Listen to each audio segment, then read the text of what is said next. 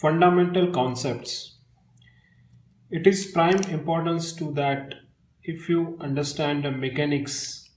So there are number of terms, or we can say concepts, that is used frequently in a mechanics that is required to understand in proper manner. So we start with concept number one, that is space. So space, we generally observe that it is a region. So if we understand the space, so there are sun, stars, planets. Our earth is that is including into that region. So that's why in mechanics space is a region that in all directions and that contains everything within it. So in other words, if we define that, it is with unlimited expanse of physical dimensions in which all material objects are located. If we considered any body, let us say any body available in a space region, and we want to locate that body, so the position of a body in a space, that is determined with respect to some reference system.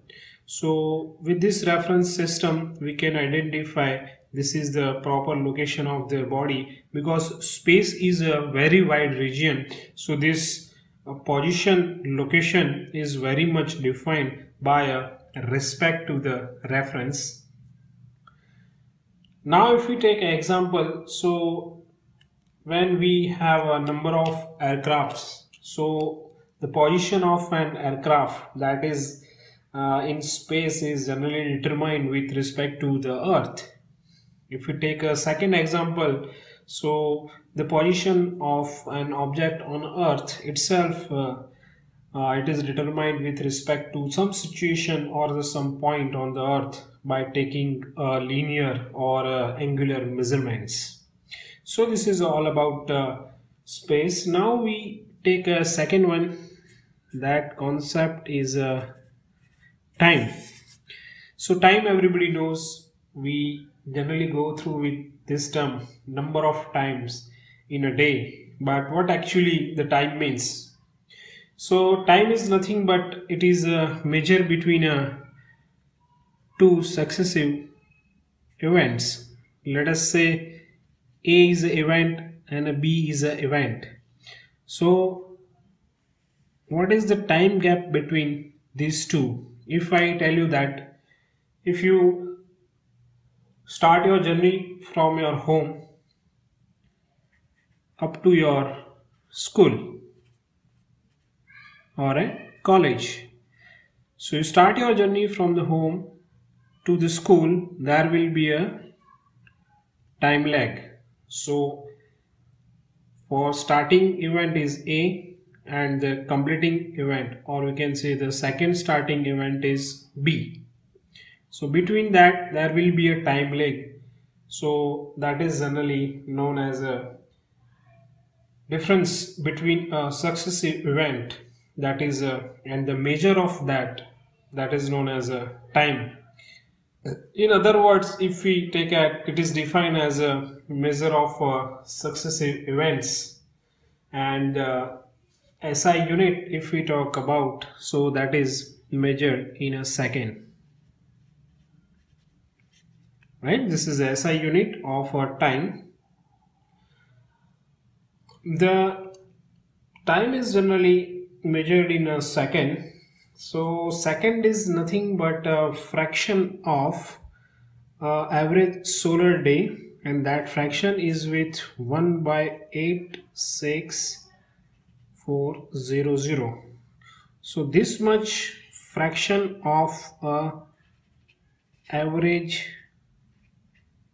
solar day, that is generally called a second.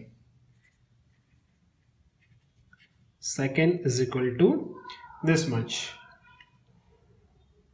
and the second is generally to be considered as equal to the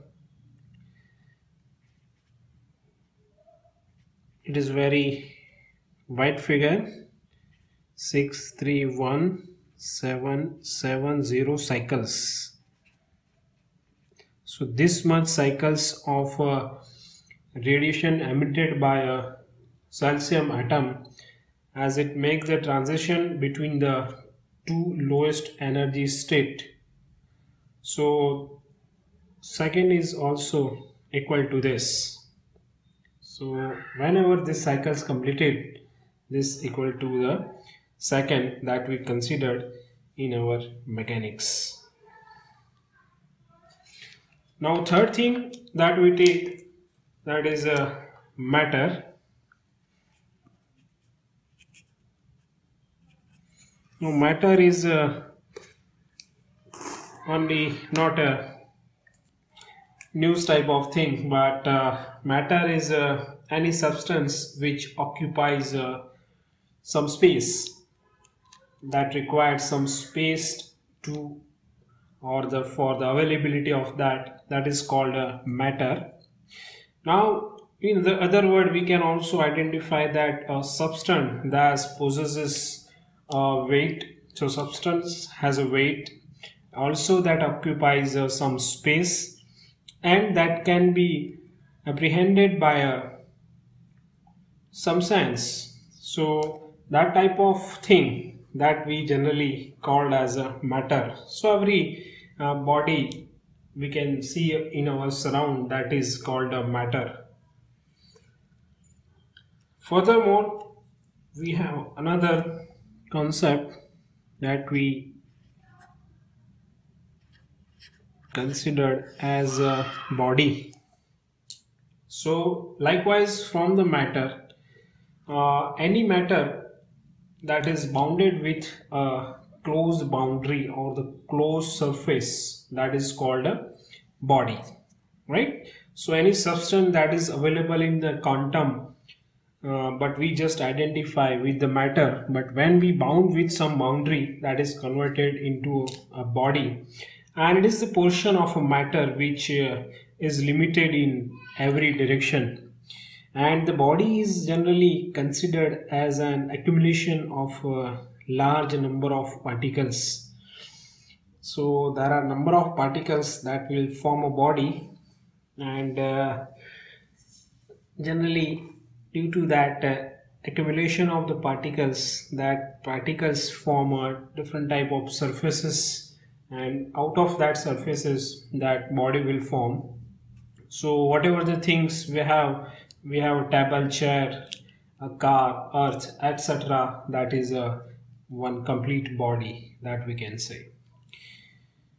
Next one that we take is very important concept and very important in mechanics, that is inertia.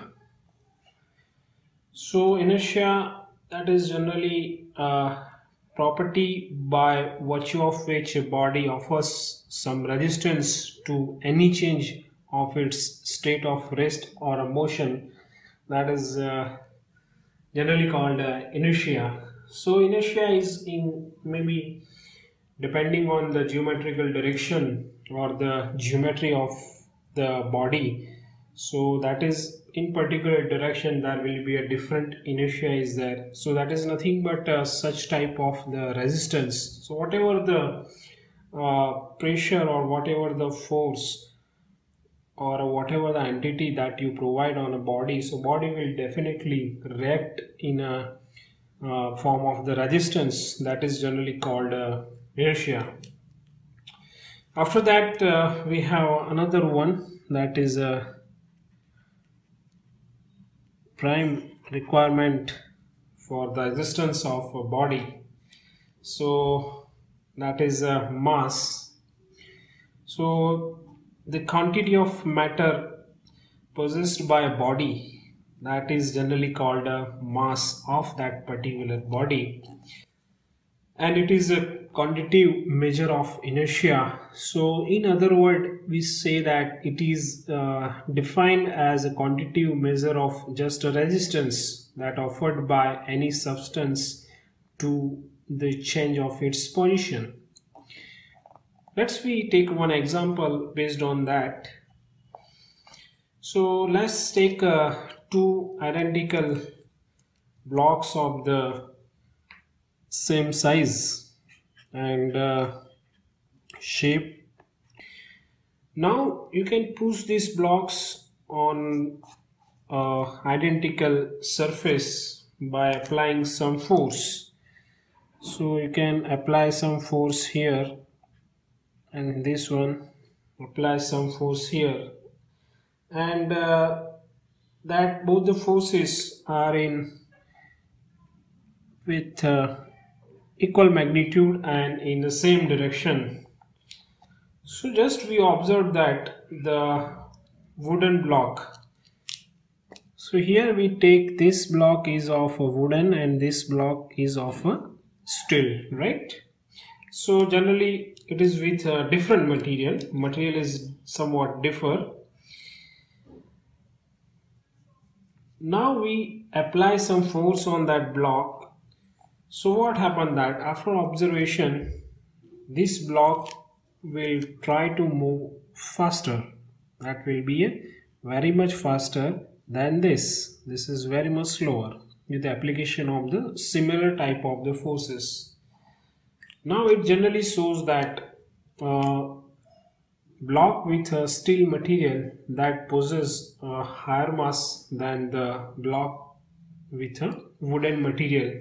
So there will be a block possesses a greater inertia and that will be move very less compared to the other one. So it shows that the inertial property of a steel block that is very high, so due to the mass of the particular block.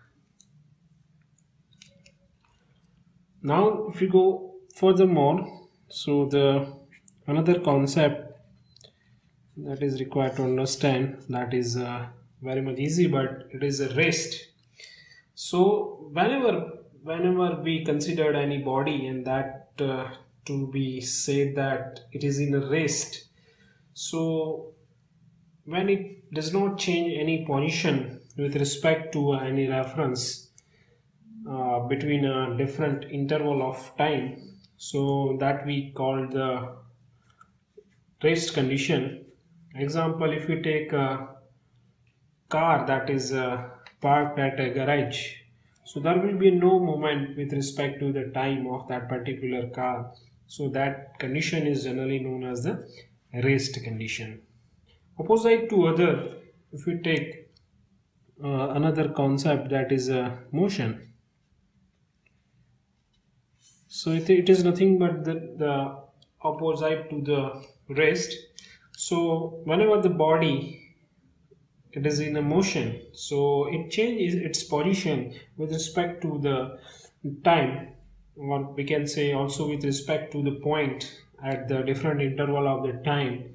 So that is called motion position, or that is called the body in a motion. So if we take an example of any moving car on a road, that is a particular example of a motion.